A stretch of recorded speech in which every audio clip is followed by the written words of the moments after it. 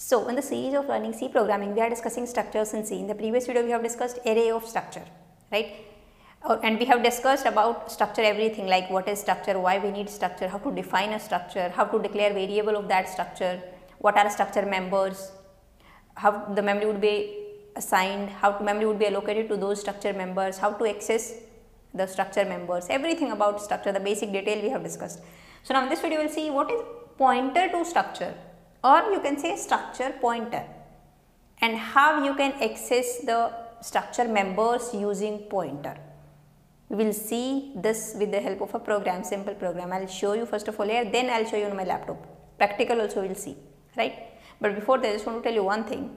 If you guys are planning to prepare for GATE 2023 examination, then Unacademy is going to start a batch from 24th of November. In this course, the top educators will cover all the subjects of CS and IT and help you to prepare for GATE 2023.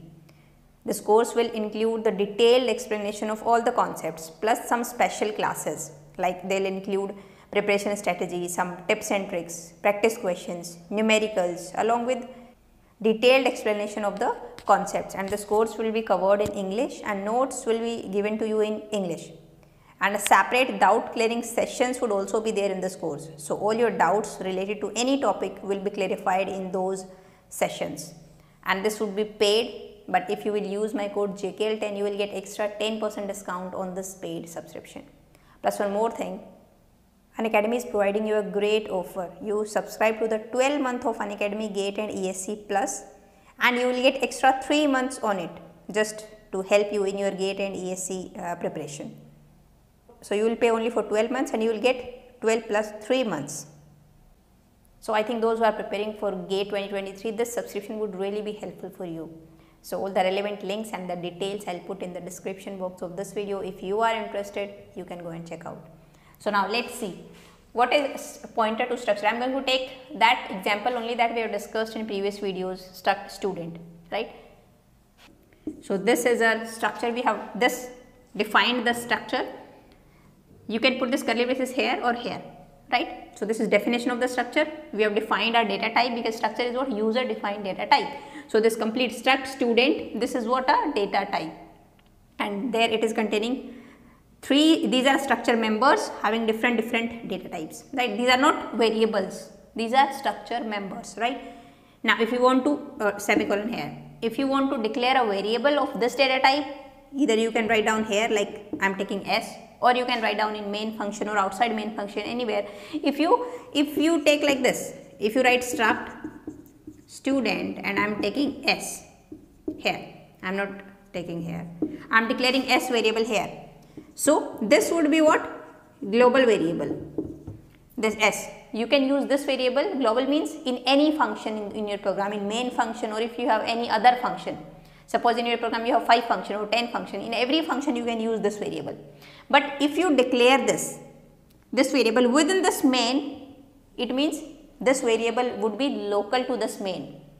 You can only use at that time this variable within this main function, right? I hope this is clear to you, what is local variable and global variable, right? So this one is global, or you can declare here. Now what is pointer to structure? Here I am taking a pointer. Pointer means what? It's a special variable which is containing address of any other variable, right? Let's take, I am having int asterisk ptr.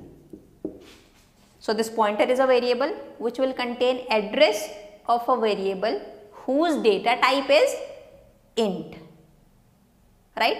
So if I am having a variable int a, and you can write down here is equal to address of a, that is fine.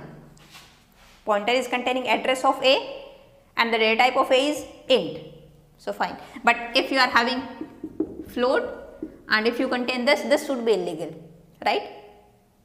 So this data type and this data type, the variable data type should match. I hope this is clear to you, right? So now I am having a variable of type struct student. So in the main function I am taking a pointer ptr. What should be the data type of this pointer here? What we will write? I hope you got this now by looking at this example. because here I want to store address of this S. right? And S data type is struct student. So definitely here we must write struct student, right? So here you will write struct student, same data type. This is a data type, right? User defined data type. Now see how you can visualize this, like in memory. We have a variable S. What we are having in S? See, or for this object we are having three information: roll number, name and marks, right? So separate memory allocation would be allocated to this. Like here we have roll number, here we have name and marks. Suppose address of this base address is suppose 1000. His address would be 1004 and 1024, right?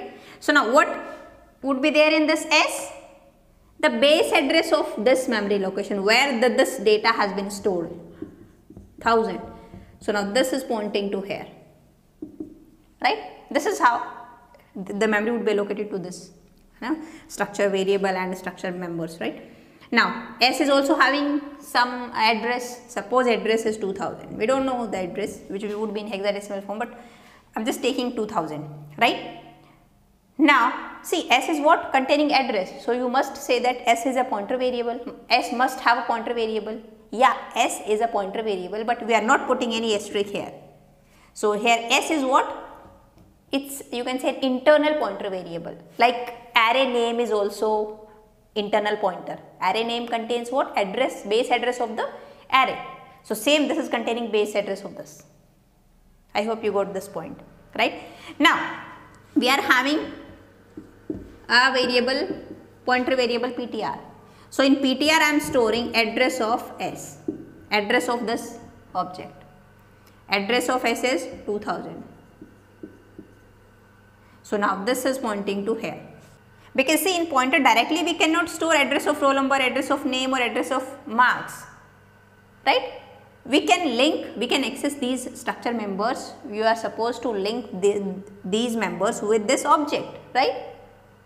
And we can access these using this object only, right? So we are going to store address of this into this pointer. So now how you will access these members using this pointer? Suppose in roll number we have, I have initialized here only, I have initialized, like compile time initialization you can say. Roll number is 1, name is Jenny. That's it. I am entering only two values, 1 and Jenny. So by default marks would be 0.000, right? So now 1, name is Jenny and marks are 0.1, 2, 3, 4, 5, 6, 6 zeros. So now if you want to print roll number, name and Jenny, how you will print? Simply in printf, what you will write? Roll number is %d. One method is what? S dot roll number. You cannot simply write roll number, because simply write roll number is not having any meaning here. Yeah, S dot roll number is means what? It's a variable which is pointing roll number of student S. Roll number of, you can say, the object S or the variable S, right? Or if you want to access using pointer, then what you will write? The name of the pointer, PTR arrow operator. On your laptop, how you can write down this arrow operator in your program? Just that's minus symbol and this bracket. That's it. This is arrow operator, right? And just write down the name of the structure member you want to access. That's it. It will print 1. Now if you want to print name, simply write PTR arrow name, PTR arrow marks, right? If you want to access these members using the variable, then dot operator, S dot name, S dot marks, like this. If pointer, then arrow. See here, this means pointer of this means this. You can also write something like this, asterisk PTR dot roll number. This is equivalent to this. See, asterisk PTR means PTR. Asterisk means address at this location. Sorry, the value at this location. So asterisk PTR means asterisk PTR. PTR is having 2000. So value at 2000 is what?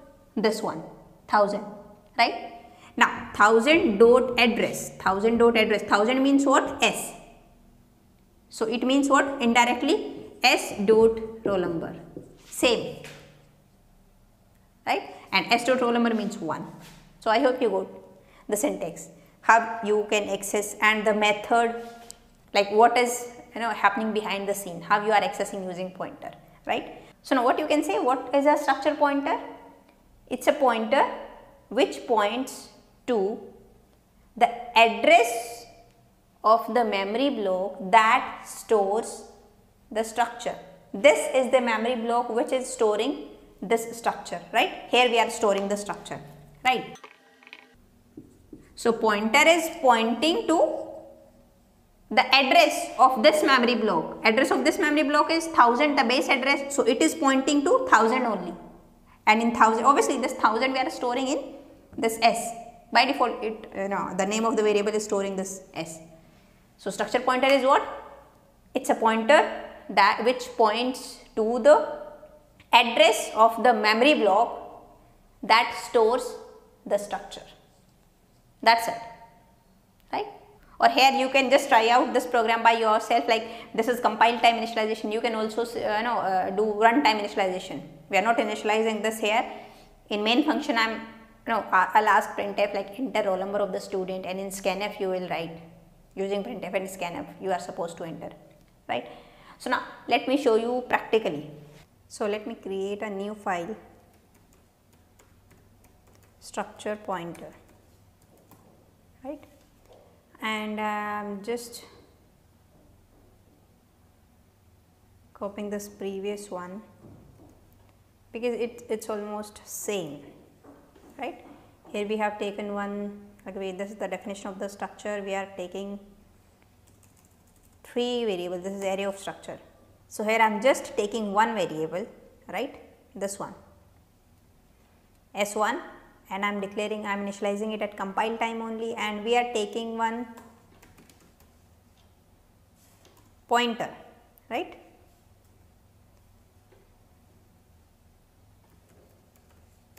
Struct student and PTR equal to, I am assigning this with what address of S1, address of S1, right? And now I am going to access the members using S1. I am just going to print the information for S1. For S2 I am not writing anything, so I just comment these lines. Information for S1. See, these are for S2 and S3. So just comment these lines out. So now how we are going to access now? We will not use S1. Here we will use pointer and arrow, roll number, and here we will use PTR, arrow name, and then PTR, arrow marks. Now let me just run this and see what output you will get. It should print 1, Jenny and 90. See, information for S1 is 1, roll number is 1, name and 90. So we are accessing this with the help of pointer, right? So rather than this PTR, this another what you can write, asterisk PTR and dot roll number. So that was equivalent to this syntax. So roll number we are accessing using this, and name and marks we are accessing using arrow operator, right? So now let me run this and see what output you are getting. See, the information for S1 is 1, Jenny and 90, right? So I hope you got the basics, like what is structure pointer and how to access the members of the structure using pointer, right? Now you can try out different things, like this is compile time initialization. You can try out your own, how to initialize at runtime, and in scanf also you can use this PTR, arrow name, PTR arrow marks, like this, right? It's not like that only in printf only you can write down this. Means while printing only we can use this pointer. While entering the value in scanf also you can use this pointer. So that is for your assignment. You have to try that your own. Fine. So in the next video we will see what are unions in C and how unions are different from structures in C. So now I will see you in the next video. Till then, bye bye. Take care.